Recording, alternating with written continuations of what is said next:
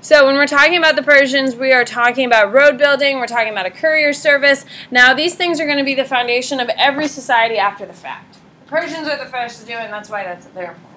They're the first to build roads, the first to have a courier system. They're also going to be the first to use a qanat system, which is just protecting water from evaporation. Remember, they are in the Middle East. Those are actually still being used today, which is pretty cool. All right, so the qanat system is underground canals. Underneath mountains and stuff, they carved out territory and they made little canals so water would stay cool and out of the sun to avoid evaporation. They'd also make canals where they covered it with stone to allow the water to travel without as much evaporation, which is very, very effective. Okay, and like we said, on the royal road system. Now, the Achaemenid Empire. Now, if you look over here, the Achaemenid, you need to know that Cyrus is the founder and Darius are the most important rulers. They are very tolerant. Because they're tolerant, people are going to expect kindness and respect from their rulers. When you get to Xerxes, who's an incredibly harsh ruler, who is going to try to repress the rebellions by force, people are going to rebel openly, and that's going to cause the fall of the Achaemenid Empire. Okay? Road building, qanat system, and Xerxes. Xerxes is your big guy. If you've ever watched the movie 300, who here has ever seen the movie 300? Xerxes is the pretty guy with all the paint and stuff. Yes, you know who I'm talking about? That's Xerxes. He's a really, really, really, really mean guy who publicly executes hundreds of people at a time just to show his power and force. Because of him and his harshness, the people are going to completely open rebel, and that's going to cause the end of the Achaemenid Empire. Okay? Now, during the Achaemenid Empire, it is important to know that they are going to be fighting the Persian Wars. The Persian Wars are going to fall under the Achaemenid Empire. If you've ever seen 300, you've seen a couple images from the Persian Wars. The Persians are going to lose at Marathon. Marathon is a city in Greece. I am training for a marathon currently. I have my first, not my first ever, but I have a half coming up here in a couple months, and I'm going to run a marathon in honor of the guy who ran from Marathon, Greece to Athens to yell, "Rejoice! We are victorious!" and then keels over and dies. Now, the actual amount the gentleman ran from Marathon to Athens is only 24 miles.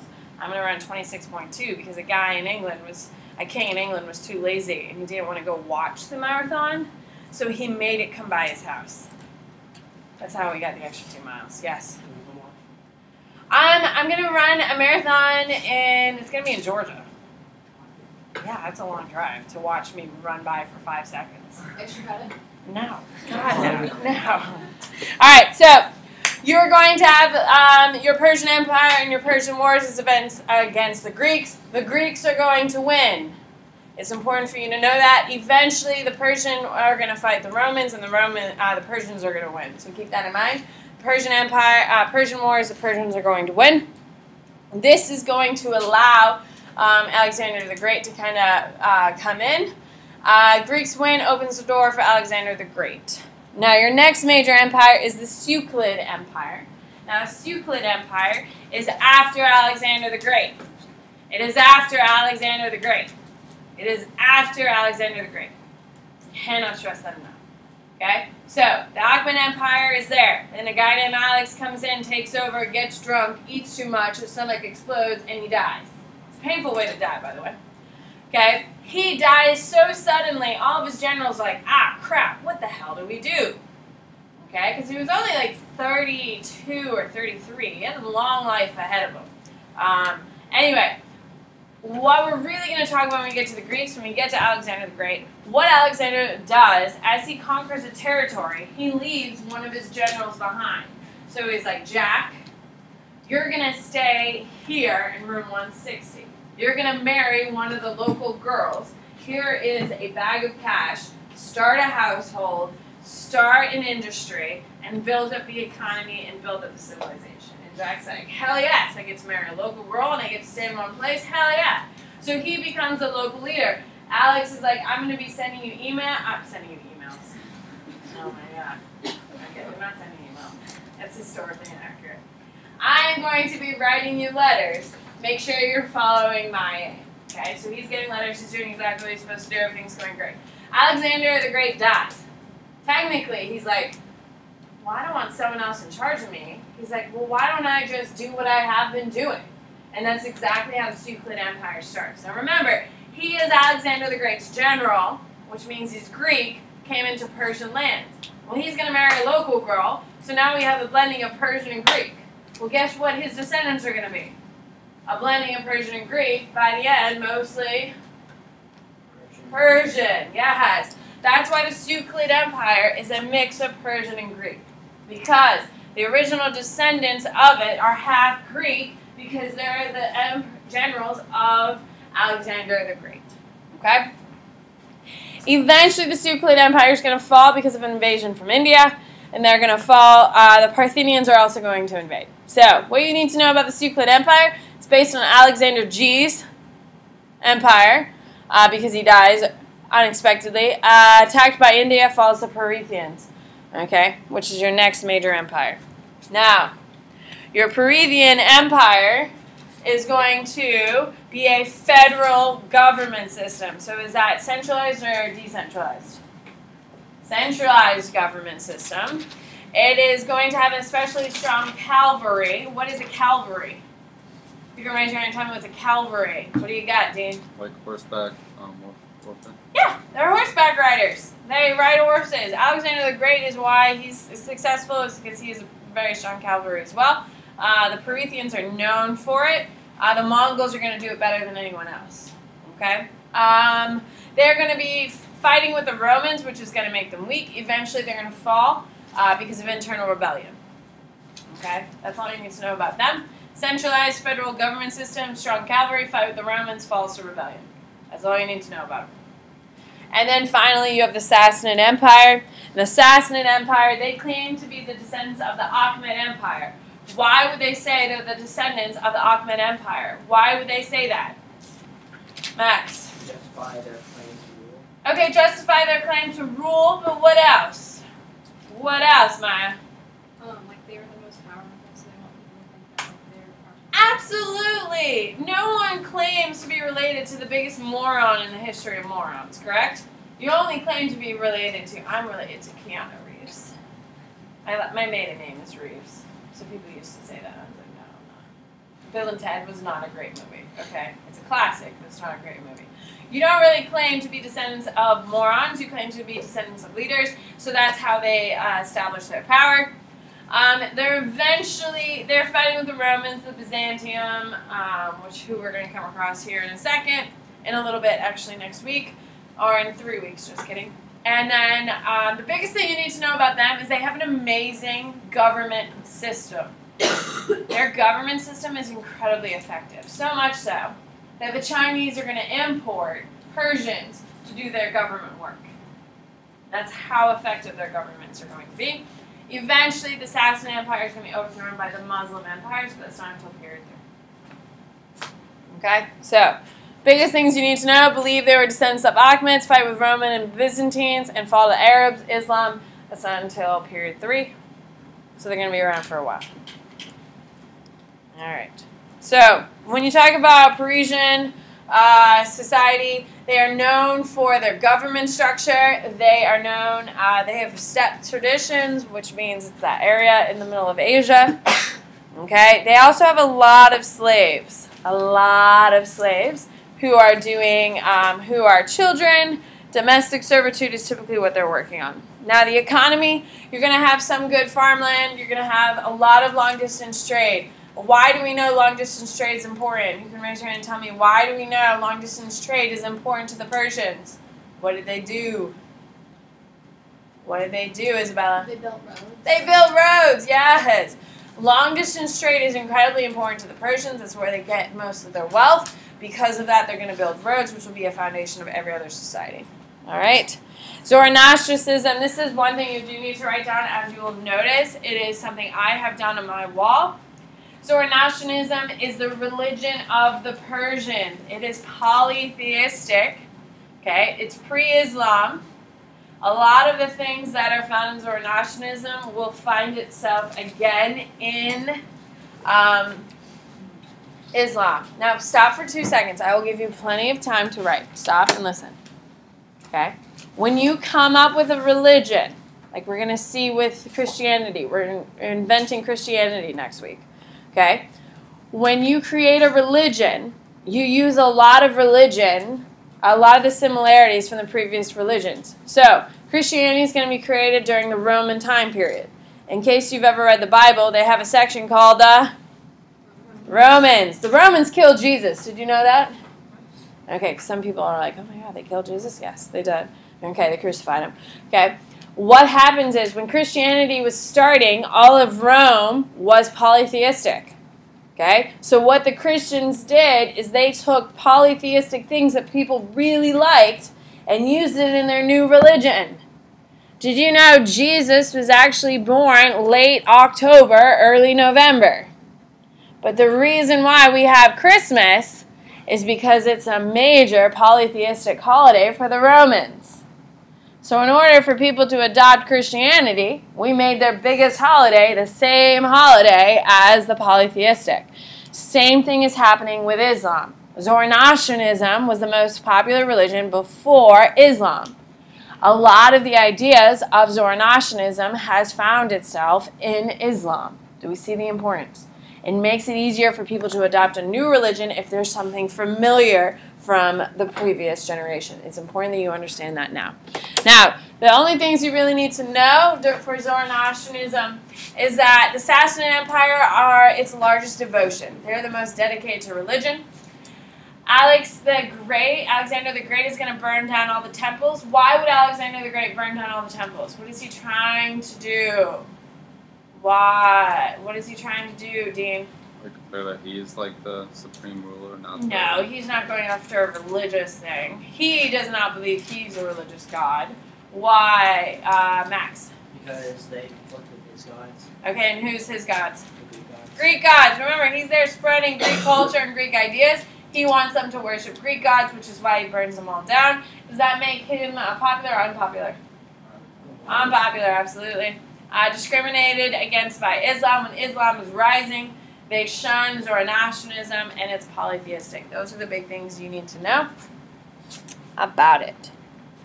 All right. The Parthians aren't really a big fan of it. Okay? And it starts to kind of start dying out. And it will eventually die. We start having some other religions show up, and that's all you really need to know about the Persians. To the boards, my darlings, to the boards. On your whiteboard, please tell me what is the name of the gentleman who is the founder of the Achaemenid Empire? Who is the founder of the Achaemenid Empire? Let's go, transition faster. Like I said, the Greeks are all over this. Read.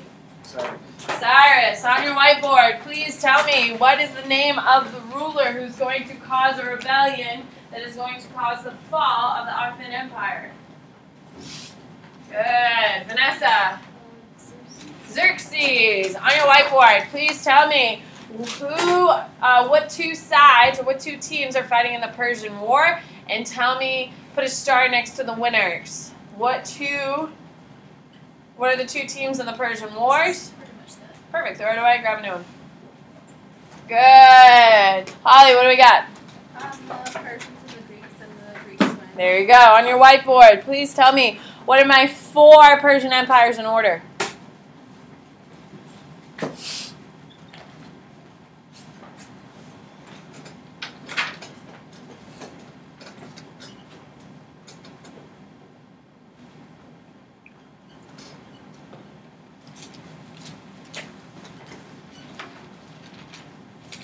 Good, good. Emily, what are they?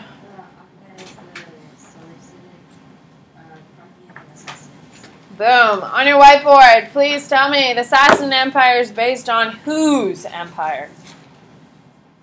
The Sassanid Empire is based on whose empire? Oh, jeez, people. Who is it, Zach? Alexander the Great. On your whiteboard, please tell me, what is the official religion of Persia?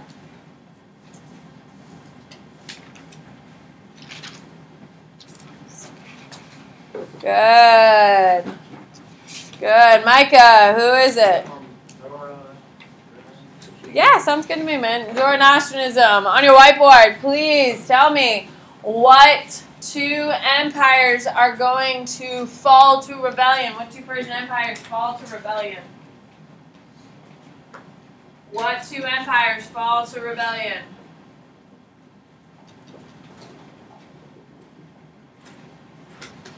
Good. Miss Patel, who are they? The Parthian and the APW. There you go. On your whiteboard, please tell me what empire is going to be fighting the Romans? What two Persian empires are going to be fighting Romans? What two Persian empires are going to be fighting the Romans?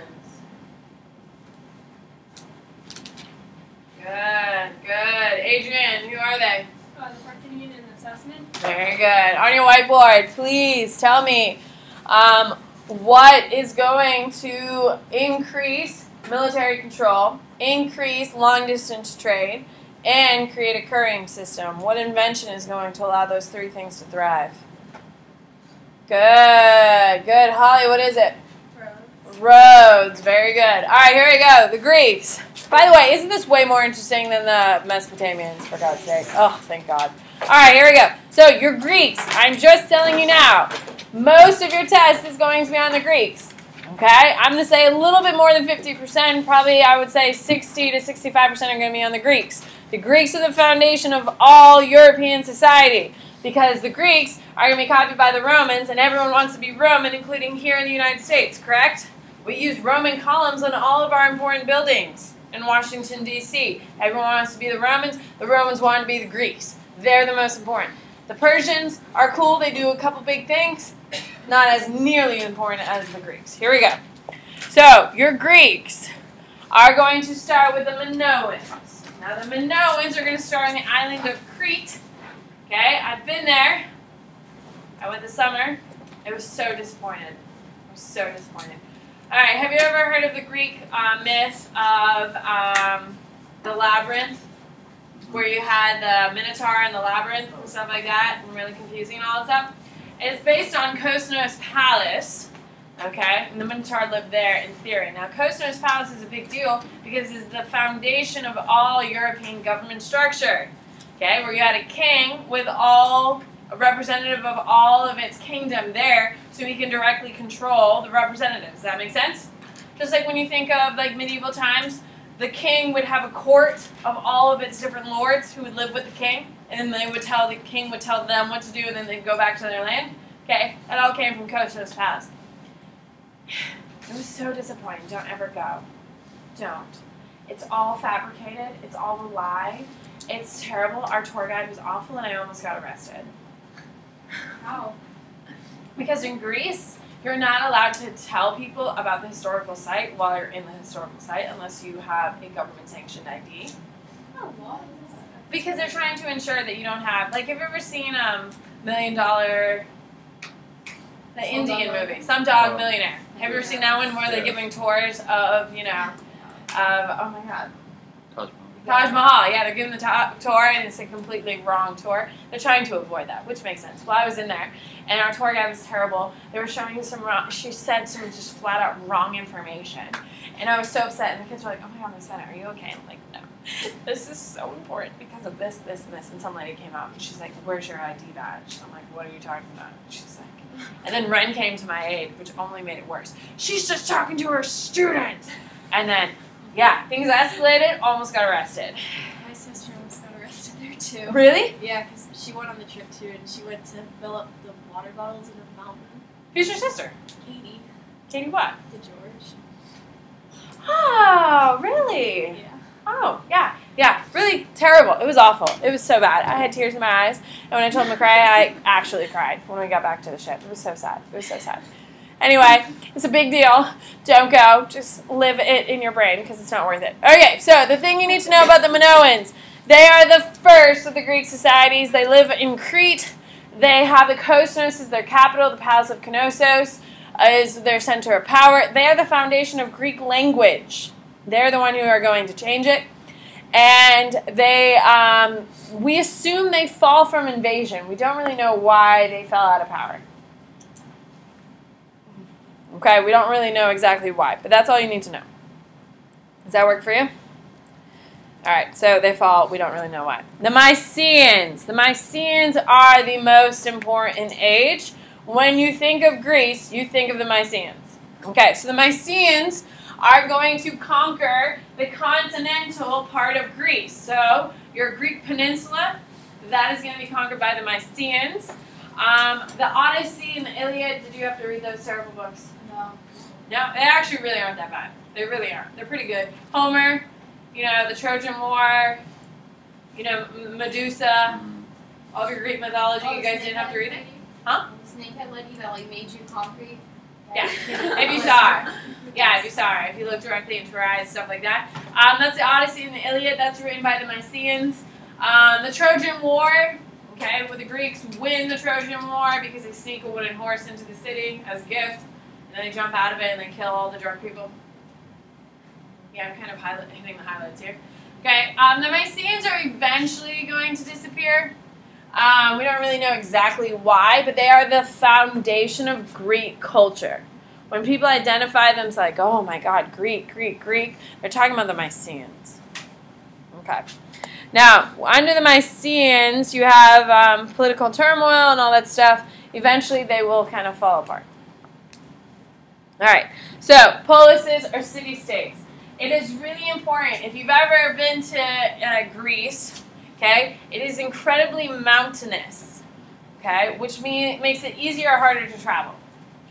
Harder, which means people are much more isolated. So you have city-states, also known as polises.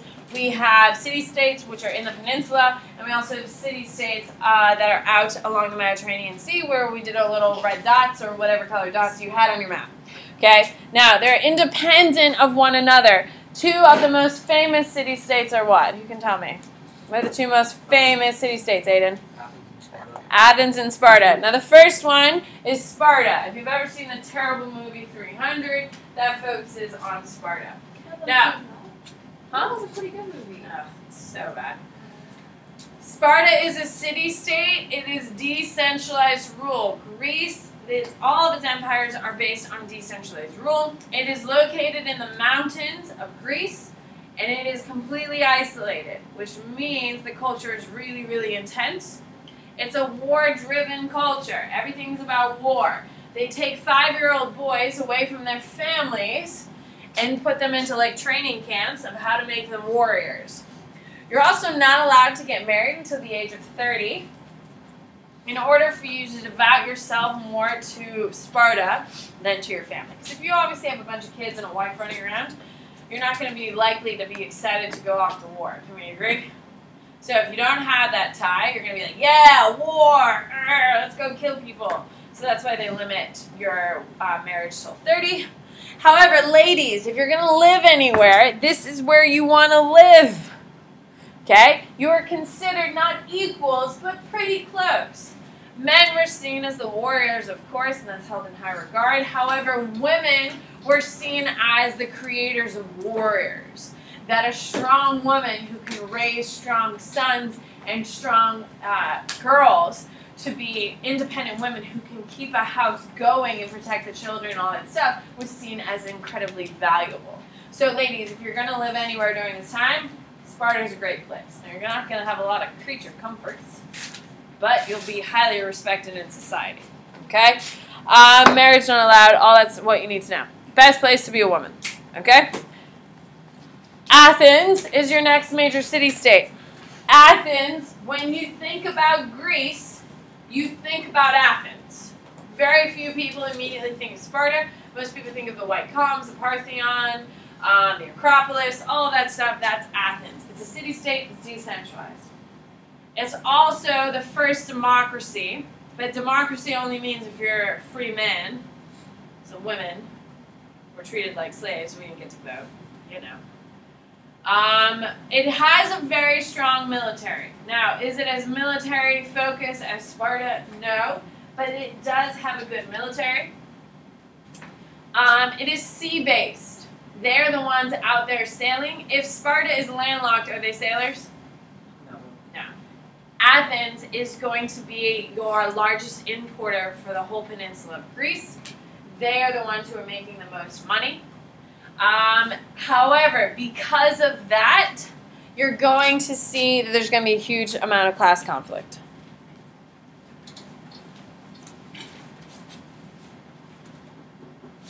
Okay. Please listen to me for 2 seconds because this is a theme we're going to hit over and over and over again. Okay. Imagine you are a very poor person. Okay? You're a very poor Athenian. Okay? And there's incredibly, incredibly wealthy. And there's no middle class. Would you feel motivated or unmotivated? Unmotivated. If you knew no matter what you did, you were never going to be wealthy, you were never going to improve your life, would you try?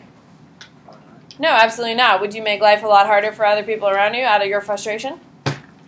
Yeah, absolutely. That's exactly what people who feel frustrated in their situation make life harder. If you're pissed off at your parents, do you make their life easier or harder?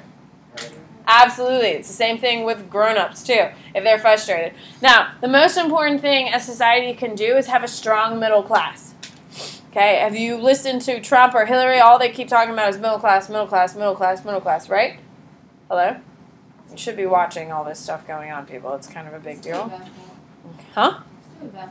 Oh, my gosh. Okay, so the middle class. The reason why everyone talks about the middle class and the reason why the middle class is historically so important. If you are poor and there's a middle class, what that tells you is if you work hard, you can improve your life. That you can make more money than your parents. Is that motivating? Isn't that what essentially you want to do? You want to do better than your parents did. That means you believe there is a middle class, okay? That if you work hard, you can get yourself out of. Middle class gives opportunity to the lower level socioeconomic. If there is no middle class, okay, people are incredibly frustrated, and we have a thing called class warfare, where the poor are pushing, breaking laws, destroying, rebelling against the wealthy, and the wealthy are shutting out and rejecting the poor with not having enough assistance programs, not doing enough to stimulate the economy. Okay? We have class warfare. Who do you think loses the most? Actually, the wealthy do. Because eventually the poor, is there more wealthy or poor people? Poor. So, if there's class warfare, eventually what's going to happen? Well, a lot of people are going to die. Eventually, there's going to be overthrow. So when we have overthrow of rebellion, typically it's either because of a harsh ruler or class warfare. Class warfare is what's going to bring down the Greek Empire. Okay, because there's too big of a gap. That's really important because guess what? Typically, from here on out, what are we going to see is the biggest reason why empire falls? Class warfare, because there's too much of a gap. Okay? The reason why people saying the American dream is dead is because there's no middle class. The middle class is getting smaller and smaller and smaller. Theoretically, I don't really know. Okay, I don't teach A-push. Okay, so people are getting incredibly frustrated. So if people are getting more and more frustrated with this lack of a middle class, what eventually is going to happen? Overthrow. I'm not saying tomorrow in 10 years, but that's essentially how things happen. So in Athens, we have a huge class conflict. There's a large wage gap. There's a large money gap between the wealthy and the poor. Eventually could cause problems. Now, what we do have in Athens is we do have democracy. Now, democracy is going to start with aristocratic salon, which is going to mediate crisis, which means people get together and talk about issues. Paid civil service, you're going to have restrictions. Now, the biggest person you need to know from Greece is Pericles. Now, Pericles is a big deal. Pericles is going to come in, and he is going to usher in the classical age, which means when you think about Greek culture and Greek art, do you think of like white columns and incredible art and incredible architecture? Hello?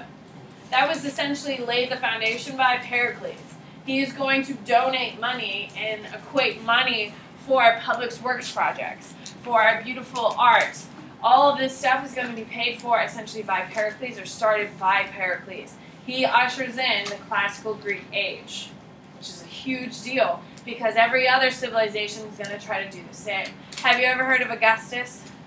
Yeah. Okay, Augustus follows Pericles in doing this with the Romans. Okay, he's a very big deal. He's going to encourage cultural development. Under Pericles, you're going to have the dramas. You're going to have your philosophers. So if you're an incredible thinker like Aristotle, Plato, Socrates, they're going to be paid to create. Okay? That is all based on Pericles and what his thoughts are. Yes? A little bit. I will always tell you what you need to know. I will always tell you what you need to know. Do you have faith in that? There are some days that you just need to know, but the dates of like when people lived and stuff, no. It'll never come down to that specific. All right. Greek colonization. Now, what you need to know about that, it's all over the Mediterranean Sea and the Black Sea. We did a map on it, so I'm going to kind of move forward. Is that okay? Now, why are they doing this? Why are they doing it, Maya? Because their population's actually so they like have to expand. Because they need what? Food, absolutely. Food is the biggest reason. Okay, and here's just a map of that. Okay, the effects of the Greek colonization. So the Greeks are going out and colonizing in order to bring food back to the peninsula. Okay, because of their colonization, they're going to increase trade throughout the entire region. All of a sudden, places that weren't really trading are now going to be trading in a major way. Like Spain, off the coast of Spain and France, we had a couple colonies, correct? Okay, there's really nothing going on in Spain and France right now. There's no organized government system. All of a sudden now, they're going to be trading with one of the world's powers. Okay, is that a good thing or a bad thing for them? Good. It's a very good thing. They're making money. They're seeing some organization, stuff like that. Communication of ideas. All of these ports are going to be held by Greeks. If you show up to an area like Spain and France, are you going to bring your Greek ideas? Yes. Yes, absolutely. So the importance of the colonies. I'm writing it down, so does that mean you should? Yes. Of Greek colonies. Increased trade around Med Sea.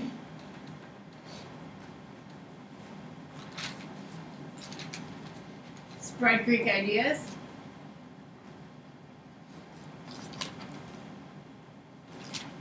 And culture. See ya.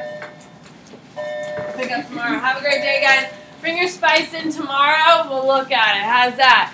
But you only get access to the party if you did your work. Naturally. Have a great day. We'll see you tomorrow.